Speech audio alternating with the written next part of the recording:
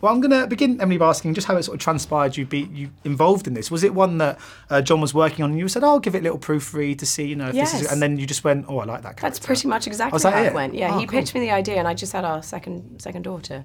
So I wasn't quite in the mindset of diving into a horror film. And then he rewrote it and I read his version and then saw immediately that this was something I really would be sad to miss out on. I mean, when it comes to sort of watching yourself back on screen, what's it like watching a horror movie? Are you able to get scared by the jumps and the moments and the sounds, or is that a bit difficult when you know I saw a couple of the earlier rough cuts, where John was editing without any sound or anything like that, and so it's quite a sort of scary moment because you're like, oh my God, we really need the sound to kind of feel this film. And then I saw it with 1,200 person audience in South by Southwest, and I did absolutely jump a couple of times, and I know what's going to happen, and I think the sound design and the jump scares in this are so heightened as well when you watch it with that many people. So what's it like being directed by your other half? I just spoke to John, he said it was an absolute nightmare working with you, but was it? It was a nightmare. But on set, did he have to be the director and not the husband, or do you actually think the sort of blending of the two was quite beneficial? Well, I think the blending of the two was beneficial in that we do collaborate really well together. We have very similar aligned feelings about scenes, and even when we watch movies, we're very aligned about what we feel about moments in a film.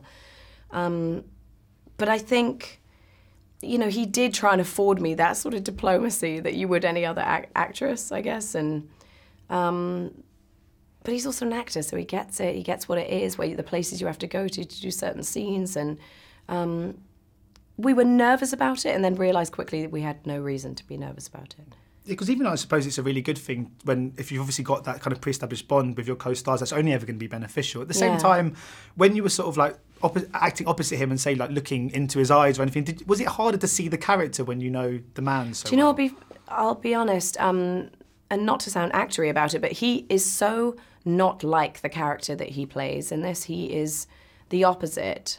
And so often I would look at him with this like completely haunted expression the character has for most of the time, and he just didn't even quite look like himself to me.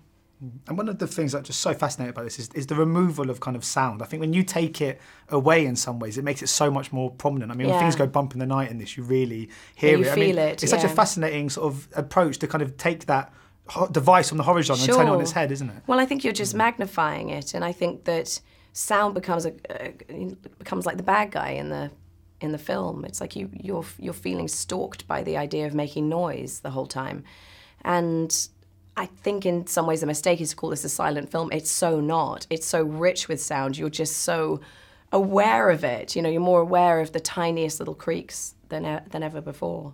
Of course, one of the sort of big narrative plots in this is obviously the fact that she's pregnant, which obviously is great because obviously childbirth isn't exactly quiet, and then it's not exactly young quiet. Babies aren't quiet either. No. But why did they have another baby? Whose bloody idea was that? Oh, I don't know. It might not have been planned.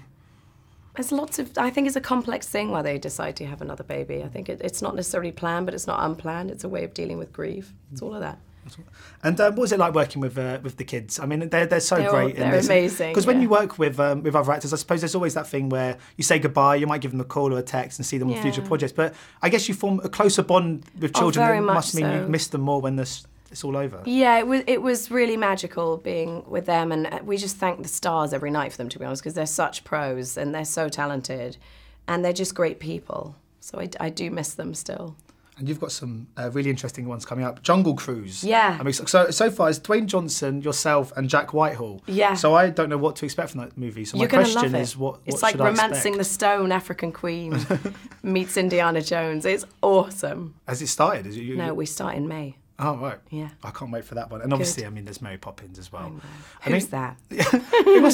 How great was it? And was it almost quite surreal when you were dressed up as Mary and you're performing as her? Because she's she's a cinematic icon, She is. To play that role. And so is Julie Andrews. And so in many ways it was, I think I just needed to make sure I didn't repeat the sort of however brilliant Julie was, I just had to kind of do my own version of Mary Poppins. So she looks different, she dresses different. It's set 30 years after the original. It's all new music, thank God, because I don't sing like Julie Andrews. So it was exciting. It's like the next chapter of her.